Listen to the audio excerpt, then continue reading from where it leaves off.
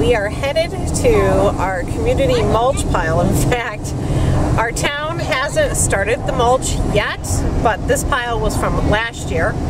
It should be fine.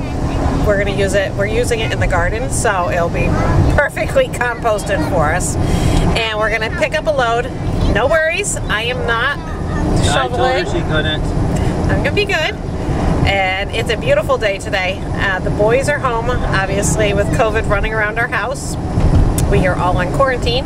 So this mulch pile's in the middle of nowhere. We're going to shovel up some mulch, take it home to the garden, and I'm going to have the boys help me get started with that. It is supposed to be in the mid-60s all week. Very typical New York weather. You go from freezing temperatures to mid-60s. It's almost like we missed spring entirely. So I want to try to see if I can get some of my broccoli, onions, possibly cabbage and cauliflower and Brussels sprouts into. We'll see how much the boys can help me get done. But this is, let's see, Hannah's second? I think it's Hannah's second car ride. And she's doing really well so far. But we're all going stir crazy. I'm going stir crazy, and I took 3 weeks off for the garden. The garden cannot be taken off anymore. So since the boys are home, I think this is a prime opportunity to get them to assist me in getting some of that work done until I can get back up to full speed. Alright, so that changed really quickly. We never ended up getting mulch. Art got very ill feeling and thought he was going to pass out. So, anyways, long story short, Art is seriously dehydrated. Kids are very cranky. Art tested positive for COVID. I tested positive for COVID. It's a fun place around here right now. We're going to eat dinner. And Charity went to Hillcrest for me, picked up a whole bunch of distressed items I had ordered last week. Hello! Hello. Lily's in cheerful spirit. And this little Hannah, she's okay. She just... she wants mommy. Charity found this clearance at Aldi, so she picked some of those up. I'm going to do a complete food haul because there's so much food that we got on sale. And I'll show you that in another video. But for tonight, we're going to eat that. And I don't know. She bought sour cream. I don't know, but we're just doing leftovers. Nobody's really hungry. So this is dinner. Things are settled down a little bit. We have everything set out for our food haul. Lydia has Hannah. She's sleeping. And everyone is just really low-key. Peter was the first one that had COVID, and it very quickly, was it 3 days, it spread to everyone. And they said that's what the incubation time is, 3 days, and that was exactly what we've experienced. Generally, I think the kids are hit a little bit harder than Art or me, but I don't know. Tomorrow we might feel worse. I don't know. Alright, I'm going to film this and I'll be back. What are you doing, Art? I am going through the night-night crackers, also known as oyster crackers. So the kids like the little squares that fit in between the cracks on these things. The machine is supposed to pull them out, but they don't. So those are the special ones. Then the ones that don't come apart, let's see, those are called teddy bears. I'm showing the panda. Let's see. Oh, we got a panda. We haven't had one of these in years. That's a panda. All right. Stop and then sign. this is a stop sign. We don't have any owls today. And we also have a burn. Oh yeah, burned one. An owl is like that. If one of the shapes is missing right there, that would be an owl. One shape. Okay. And so anyway, the kids just like this. It's a fun little thing. I know it's weird. Probably no one else in the world does this. But anyway. Or it's Parsnips and Parsimony. Right, we do a lot of weird things. What was I at? 64, 67. Wow, look at all those. Yeah, 73 shapes so far. The thing is, whenever we don't get many shapes or specials, we say, oh no, they fixed our machines. That's right. Well, there's another stop sign. Their machine must be pretty broken because that's all. Yeah, we like broken that machines. pile. Dad, you forgot one. Uh-oh. 74, 75, 76. The most we've ever gotten is 110. I don't think you're going to hit 110. Do you know, someone will probably do this because of what we said. So I'll go to Aldi, Get the oyster crackers there, and you can do this too. Maybe we need to have a key of all of the 85 shapes. 86. We got a package I wanted to open, and I just made myself some tea. Let's see if I can find a place to plop you guys. You need a scissors? Yeah, we need scissors. Open it up. And Thumper, what are you doing over there? What's he gnawing at? I'll be back. I hear him eating something. So if you guys remember right, several months ago, the company Kiki and Anna sent me a swaddle set for the baby. And they asked me what I was having, and I said, well, my gut feeling is a boy. If you watch the birth video, you know that I had a girl. Hey, people should never listen to me. So they went ahead and sent me pink for Hannah. And we have been swaddling her every day with boy color swaddles. She is swaddled right now. I found a gray one, so she's in a gray one tonight. But I am going to get these washed and used for her. But you know, this Hannah really likes these Hannah really likes muslin, the swaddles, and I think it's because it's not that cold. I've used heavier swaddles for the other kids, but you have to remember, Lillian was December and Daniel was January, and those are really cold months here. So, you know, we needed something a little bit heavier, but these are just the right temperature. Oh, look at this. This is the little doggy is made out of the swaddle too. Oh, neat. So it's got one She's a little wrinkled white swaddle and polka dots and stripes. Look at this, guys. This is adorable. Doggy, but it's made out of the same fabric as the swaddles. So if she really loves the swaddles, she has the doggy to go with it. So cute. How are you doing, kiddo? So? She's just finishing up some tea, and then she's going to hit the hay. Yeah, you should feel better by tomorrow. Really start turning the corner.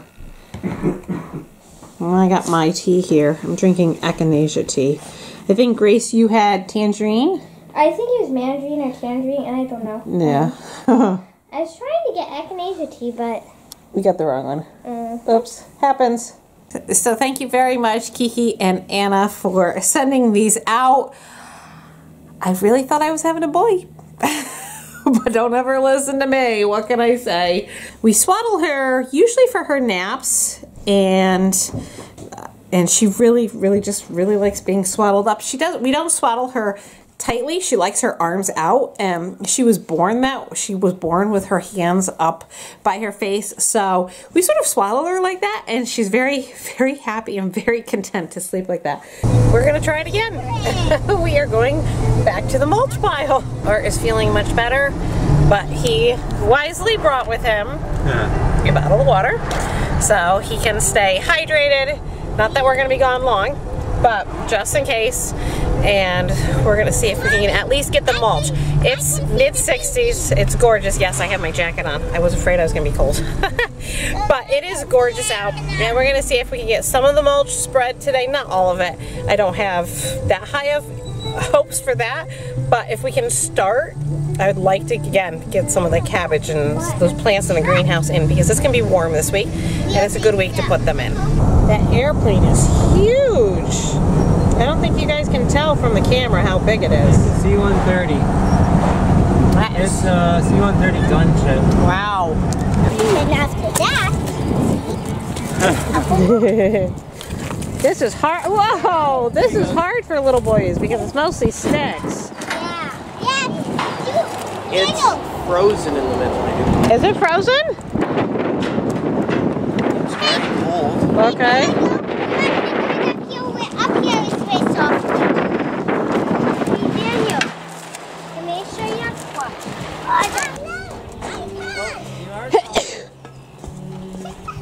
Well, that tarp's seen better days, Art. Right there. Over that corner.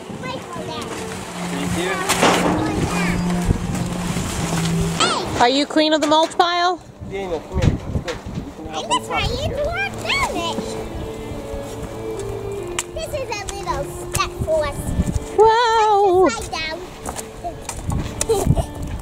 Look at this. They have a eagle's nesting stand. Looks like it's made mostly out of a pallet, but that sign says it was in memory of, I don't know if you guys can see it, but Mike Nyhan, and I have a story about him. Mike Nyhan and I used to ride together at the emergency squad. He was a fabulous man, and I remember he just loved my children. And one day Charity was, oh, maybe 2 or 3, and I say this to my shame, but it was a learning thing, being young. And Charity had come in, I was on call, and Art had brought her down, and Charity had brought me some flowers, just, you know, little violets or dandelions that she had picked. And she brought them in, she was so happy to see me, and she handed it to me, and I said, oh, thank you. And without thinking, shame on me, I took them and I threw them in the trash. I still am horrified that I actually did that. And Mike Nyhan stopped me, and he goes, Janelle, do you know what you just did? Right in front of Charity? And I didn't even realize, I didn't even put 2 and 2 together. I mean, it was shameful, but it taught me something very quickly that day, is that I really need to appreciate even the small gifts that my children, because for my children, those flowers were a big deal, and I just chucked them. So that's my little story of Mike Nyhan. I am forever grateful for him pointing that out to me so I could really appreciate my children. I was maybe 20, 21 years old, just didn't recognize it, but I'm very thankful for Mike and, you know, pointing that out to me and saying, hey, you need to appreciate your kids a little bit more. We are home from the mulch, and the girls have been helping me try to get one little of the squares of my garden done. That's what I love about doing the little, I don't want to say they're raised beds, but the one section is because I can compartmentalize and say, I can do one garden bed and I'm done. That way I'm not overdoing it. This is what I've done so far. The boys shoveled the mulch for me, and we've got just the outline of the path right here for this one bed. And I think we're going to do broccoli and lettuce here. I got the broccoli out. This was from the greenhouse, and I am going to actually cover it tonight. Not because it's going to get really cold, but I just want to protect it from the sun. These have been in the greenhouse, and they probably have been a little bit hardened off, but I don't want to like totally kill them. So I'm going to just put these in and then put a row cover over them for the next couple days and see how they do.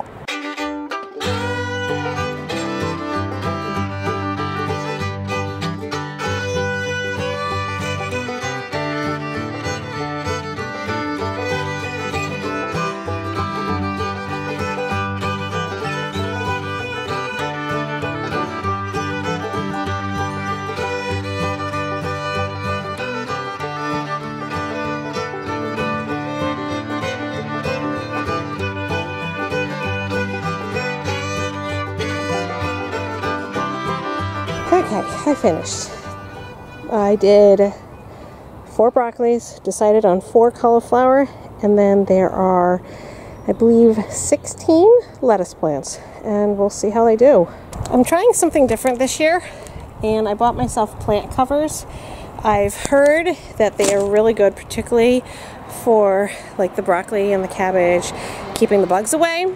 So I am planting a little bit earlier than I normally do, but I am going to put this row cover on, and it's an experiment. I'll write it all down in my journal. We'll see if it works or not. It's beautiful out today. I mean, it's in the 60s, so it's not really a heat thing, but it's more of a bug thing. And maybe keep the rodents out too. I don't know. I'm afraid the chickmunks or the red squirrels are going to come through and be like, ah, lettuce, tender lettuce. And I don't want them to eat that. So I think by putting the row cover over, that may prevent it. I don't know. We'll see. I might lose everything. I have a lot of extra broccoli and cauliflower. We had a good year for the germination. So it's okay if I do lose them. I'm still early. But if I can get more of a harvest now, I'd be thrilled. It's almost midnight, and obviously I'm just returning to the vlog. I've been trying to get the birth video edited. It just is taking a long time to find the time to actually sit down and work on it, and I do want to share it with all of you guys, so thank you for your patience in waiting for that. We did not finish getting our bulk food put away today. Just life is crazy right now, but I am going to end the video here. Thanks so much for coming along. I hope you guys are having a fabulous day, and we'll see you for our next video. Good night.